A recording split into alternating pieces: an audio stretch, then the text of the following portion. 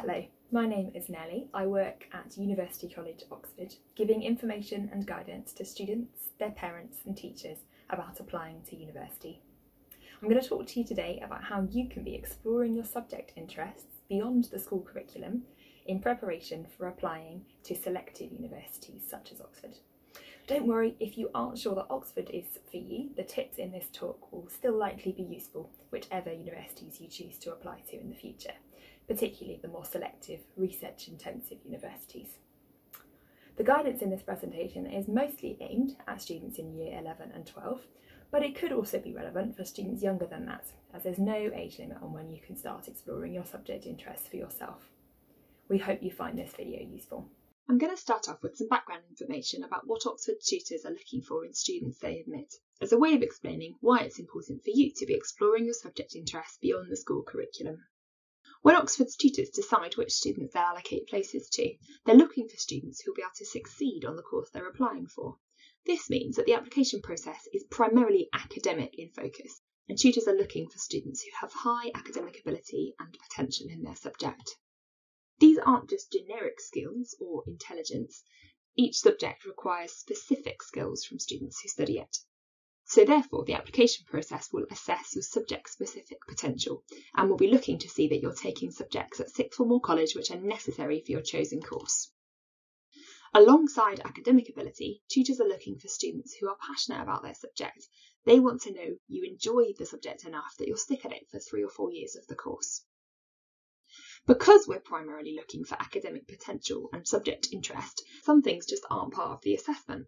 For Oxford, tutors won't assess you on experience or work that isn't related to the skills required to study your subject at university. That means irrelevant extracurricular activities such as paid work, playing a musical instrument if you're not applying for music, or doing the Duke of Edinburgh Award won't form part of the decision-making process. That might come as a surprise to some of you. We hope it is a bit of a relief as well. Your place on a maths course or an archaeology course or a psychology course depends only on your academic potential and interest in your subject. It is worth noting that it's still okay to do extracurricular activities, and you'll have plenty of opportunity to keep up your hobbies should you become a student at Oxford. Some other universities might expect non-subject related activities to feature on your personal statement. However, any extracurricular activities you do, we advise that they focus on those transferable skills and attributes that are going to make you attractive to universities. For example, the time management and organisation skills that come from having a part-time job. Don't just list something. It's important that you explain what you learnt from it and why it was important. And we'd recommend keeping the extracurricular, the non-subject related things, to the last 20 or 30% of your UCAS personal statement. I've used the word academic potential quite a bit, but what do I mean by it? On this slide, you'll see some of the general phrases which I've pulled from the list of selection criteria used by Oxford tutors to assess students. Do you have the capacity and willingness to keep up with and cope with the level and quantity of work demanded by an Oxford degree? Studying at university requires a lot more independent learning than you might be used to at school. Are you suited to that? Can you think for yourselves about your subject? How do you approach or handle new information? Can you think critically? That means being able to evaluate and analyse evidence and to consider multiple points of view rather than just taking things at face value. Note, tutors are going to be looking for evidence that students have the potential to develop these skills while at university. They won't be experts at it already, and students certainly won't know everything about their subject at this point. You don't have to be a genius to get a place at Oxford. These words and phrases have been pulled from the selection criteria section on Oxford's website. If you want to look at the criteria for the specific subject you're interested in applying for, you can do this at this website address. So, if you're interested in applying for a course at the University of Oxford or at a similar university, how can you start to get better at your subject? This will partly be done by working hard at school. However, you can also develop subject-specific and independent learning skills yourself by doing supercurricular activities. Supercurricular activities involve you engaging with your subjects in your own time, beyond what you're required to do by your school or college curriculum. There isn't really a limit to what counts as a supercurricular activity, as long as you're enjoying it and it's developing your interest and abilities in your subject. Some events that you can attend in person can count, such as university summer schools or study days, or perhaps public lectures or events in your local area. You can check out the events for schools run by Oxford on our website here. For some subjects, like medicine at Oxford, getting some work experience or participating in voluntary activities can be a helpful way you demonstrate your understanding of and commitment to the career that the degree leads to. Note, this isn't essential for most subjects. In fact, at Oxford, it's only for medicine where we need to know you're committed to the caring and medical profession. And even for medicine, we want to see that you have an interest in the subject academically too. You might want to take part in a competition like a maths challenge or essay competition in your subject. And loads of supercurricular activities are possible to do from your own home completely for free, like reading or listening to podcasts or watching relevant clips on YouTube. I'll provide you with some more suggestions later, but it's generally a good idea to ask yourself, is the activity worthwhile? Is it relevant to the course you're interested in? What are you learning from it? Are you enjoying it? Now that you know what we're referring to when we use the phrase supercurricular activities, I'll now explain the benefits of doing them. There are a number of reasons why you might want to explore your subject for yourself. Firstly, it can help you choose what you want to study at university. If you have no idea or you're weighing up a few options, supercurricular activities can give you a taste of what studying those subjects independently might be like. If you do know what subject you want to study, then supercurricular activities can help you confirm your choice and convince yourself that you really are enthusiastic about the subject. Secondly, supercurricular activities can help you with writing your personal statement. It demonstrates that you have a capacity for independent study to let tutors know that you would cope with the university teaching, and it shows them that you're interested in the subject that you're applying for, enough that you've gone beyond school to find new ways to explore it. Exploring a subject for yourself, thirdly, can help you prepare for some parts of the application process, like interviews or admissions tests that are used by universities like Oxford. You'll be developing skills and accumulating new knowledge about your subject through your supercurricular activities that will help you think more like a university student and help you perform better in some of those tests. The personal statement and the things you talk about in that, including your supercurricular activities, may well form the starting point of some of the discussion in the interviews that you might do if you get invited to interview at Oxford. It won't necessarily be discussed, but it's good to be writing about stuff on that personal statement that you genuinely are interested in, so you can talk about it should you be asked about it in an interview. And lastly, exploring your subject for yourself can help you develop the skills that you'll need when you start studying at university to make that jump up to the slightly more independent style of learning that university demands. The ability to maybe research things for yourself. These are the types of things you'll be developing by doing supercurricular activities. It's important to note that doing supercurricular activities is not just about filling your head with facts. History tutors aren't looking for history students that can remember lots of dates.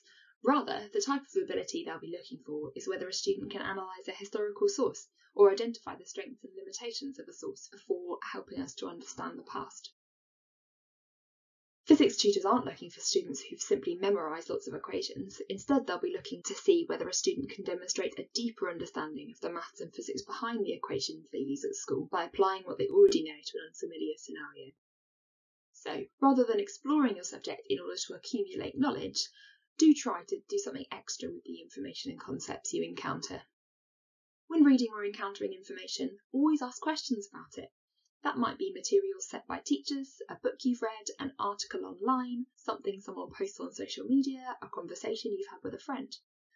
Get into a habit of asking questions about it.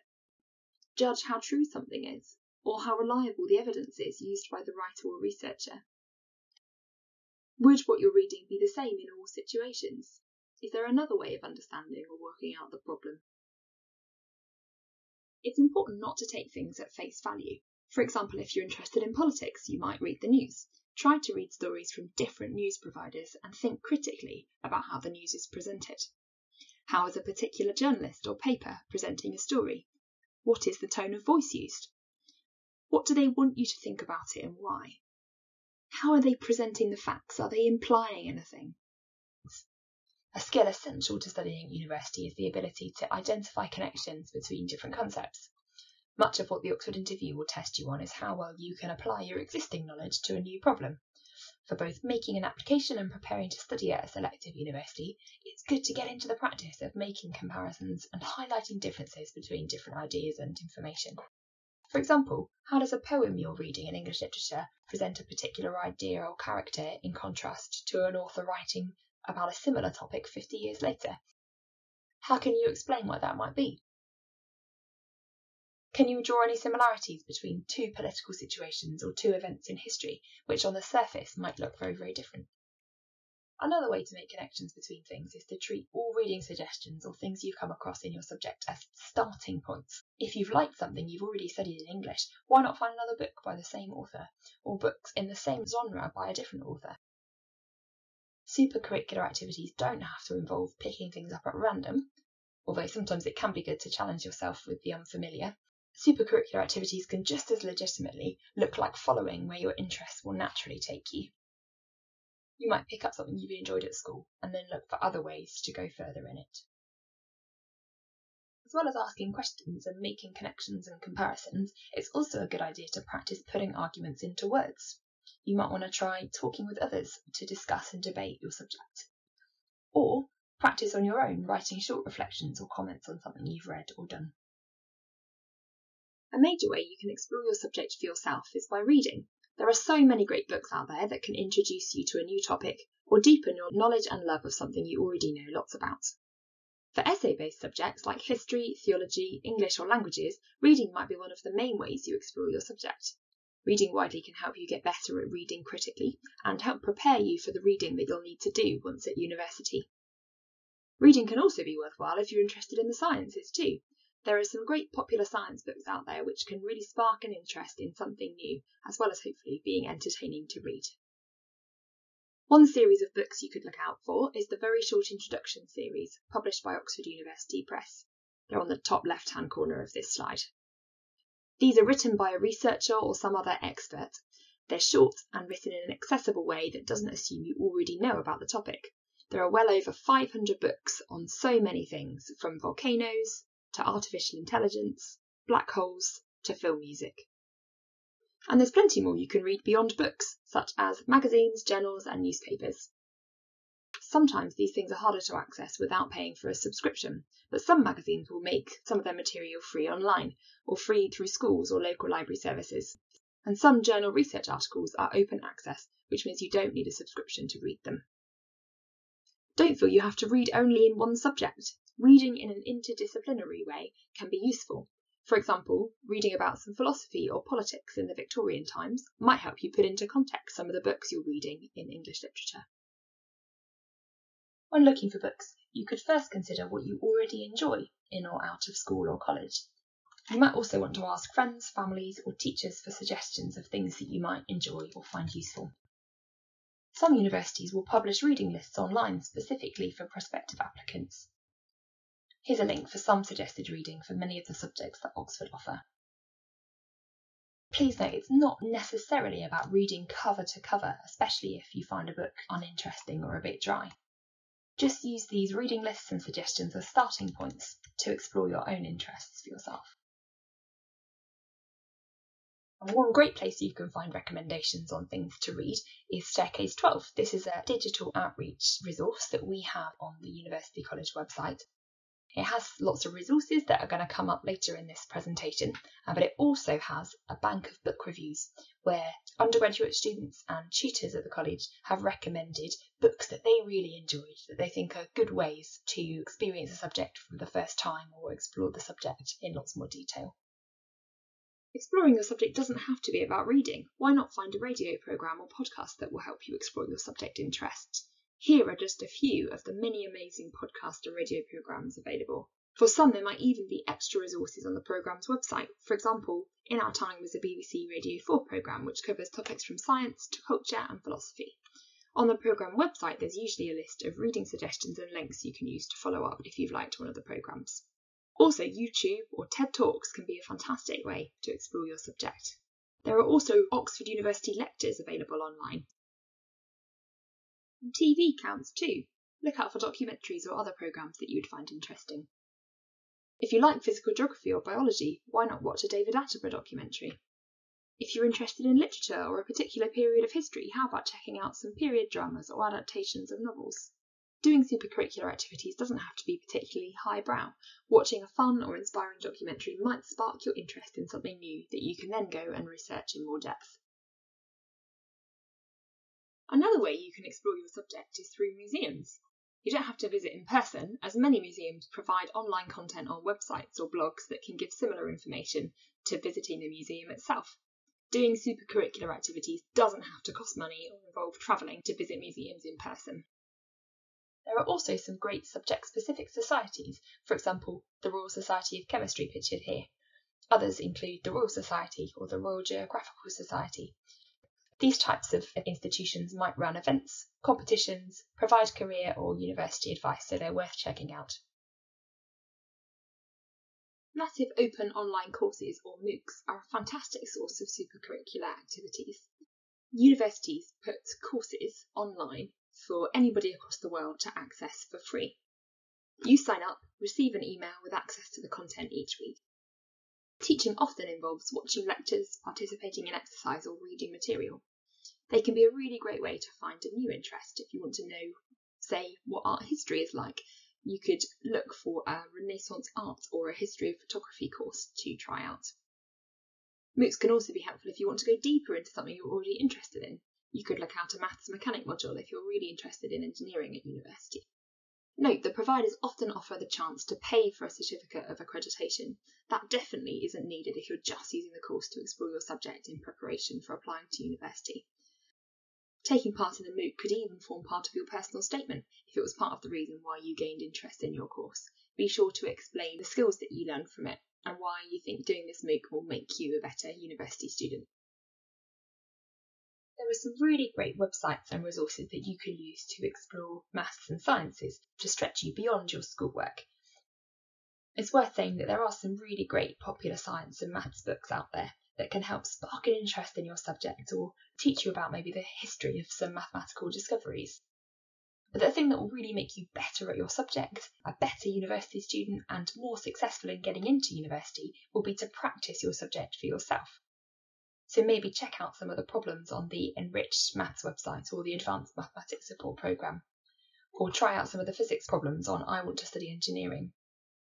Some of these are school level and some of them push you beyond it and maybe at the level of things that you might be asked in an Oxford or Cambridge interview. Work experience is another way that you can explore your subject. This is only essential for those subjects where there is a career at the end of the course, and for Oxford that's only medicine.